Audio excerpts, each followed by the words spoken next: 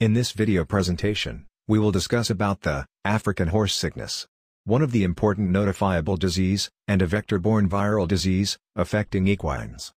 These are the notifiable diseases affecting equines, listed by OIE. African horse sickness is also one of the notifiable disease listed under classification.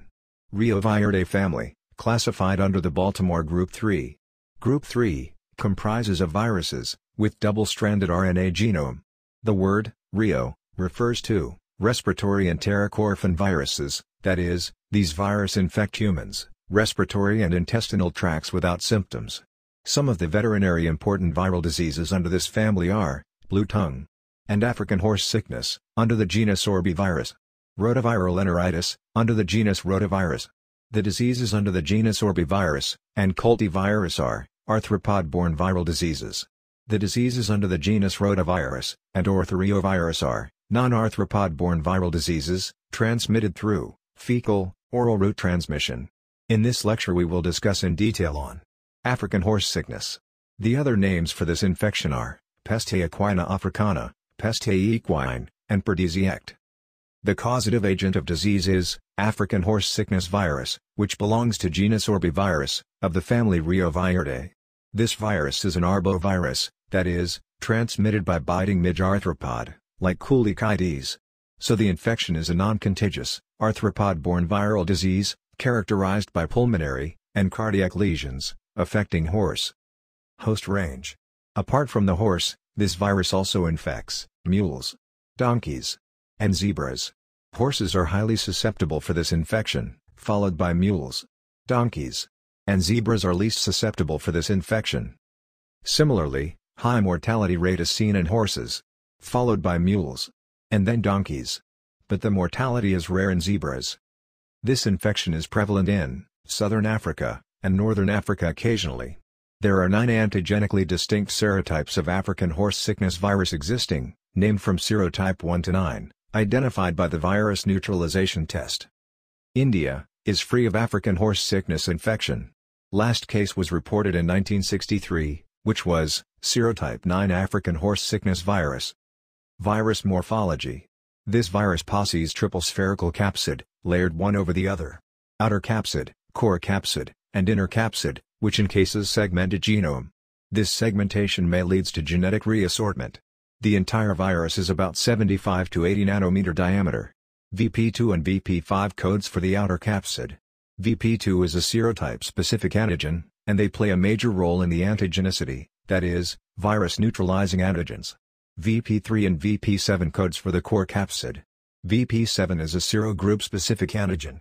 And VP1, VP4 and VP6 codes for the inner capsid. Genomic Organization. The genome is multipartite, that is segmented, and double-stranded RNA. This segmented genome may result in genetic reassortment. The Orbivirus possess 10 segments. Rotavirus possess 11 segments. Cultivirus, 12 segments. And Reoviridae, 10 segments. So, our interest here is on Orbivirus, which possess 10 segments. Each segment codes for 1 or 2 proteins. The 5' end is methylated, that is capped. And the 3' end has no poly-A tail. As we already discussed, the segmented genome may result in genetic reassortment. That may lead to evolution of new virus. If a horse is infected with 3 similar type of viruses, but different serotypes at same time, due to reassortment of segments, that is genetic recombination, there may be evolution of new virus, that may be a hybrid of this 3 virus. This type of major change in the virus is called as antigenic shift. This happens due to reassortment of segments, that is genetic recombination, leads to evolution of new virus. Virus replication.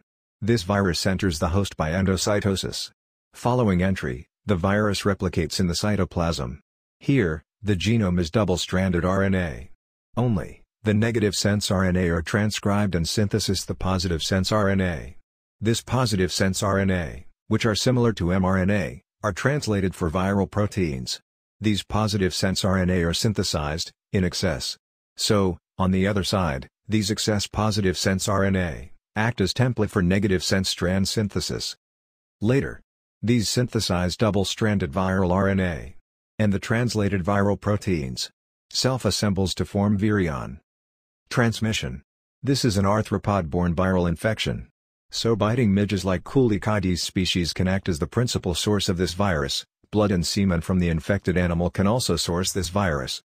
This virus enters the host through infected midge bite, which is a biological vector.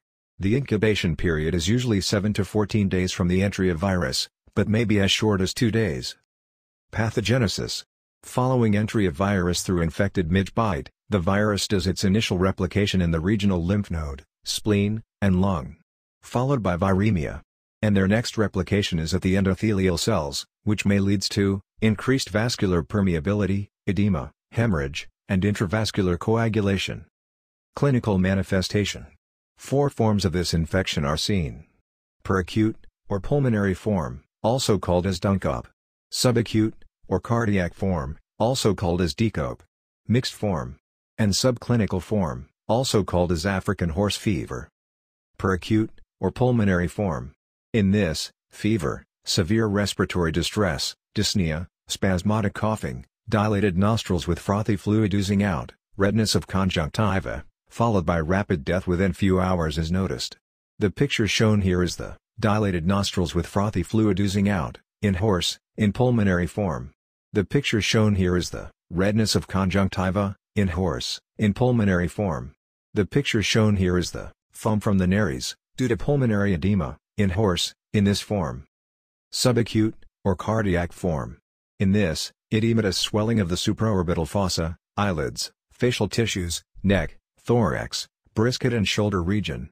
Followed by death, due to cardiac failure is noticed. The picture shown here is the swelling of supraorbital fossa, in horse, in cardiac form. Mixed form. In this, both pulmonary and cardiac signs are noticed, but mild in nature, that do not progress. And last, subclinical form, or African horse fever. In this, mild clinical signs, with fever, and general malaise, for short period is noticed. Deaths are rare in this form. Based on severity, high mortality is observed in pulmonary form, that is up to 95%. Followed by mixed form, 70 to 80%. And cardiac form, 50% or more. In subclinical form, or African horse fever, the animal will typically recovers. Post-mortem findings. In pulmonary form, severe, diffuse pulmonary edema, hydrothorax, that is fluid in abdominal and thoracic cavity, and enlarged edematous lymph nodes are observed. In cardiac form, yellow gelatinous infiltration at head, neck, shoulders, brisket, ventral abdomen, rump regions, and hydropericardium is observed. Diagnosis can be done in field level or in the laboratories. Field diagnosis. Based on the prevalence of the biological vectors like CULTIVATION species. By signs and clinical symptoms observed like frothy fluid from nares, redness of conjunctiva, and swelling of supraorbital fossa. And by post-mortem findings like hydrothorax and hydropericardium. Next. Laboratory diagnosis. For a lab diagnosis, blood, paired serum samples are collected from live animal. In dead animal, spleen, lung, lymph nodes are collected. This virus can be cultivated or isolated in lab by 3 ways. Number 1. Embryonated egg inoculation. 13 to 15 days old embryonated chicken eggs are used. For this, intravenous route of inoculation method is done. The second method of cultivation of this virus is cell culture system. BHK21, varicells, and insect cells can be used. The third method of cultivation of this virus is animal inoculation. Here, newborn mice are used, with intracerebral route of virus inoculation. These are some of the laboratory tests can be done for diagnosis of this virus. For antigen detection, ELISA, virus neutralization test, reverse transcriptase PCR, and DNA sequencing for serotyping is done. For antibody detection, complement fixation test, competitive ELISA, and indirect ELISA is done. In these tests, known African horse sickness viral antigen is used. Prevention and control. These are the measures followed for the prevention and control of this infection. Like vector control, primarily done. Here, water management is done to reduce of CULTIVATION breeding sites. Use of insecticides and larvicides by spraying over breeding areas. And dipping of animals in insect repellents. Quarantine and restricted susceptible animal movement during insect activity period.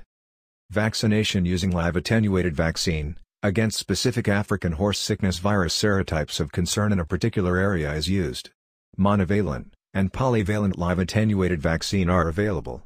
Annual vaccination is followed in affected areas, regions and countries. Serological surveillance, identification and tracing of susceptible and potentially infected animals. With this we are coming to the end of African horse sickness infection.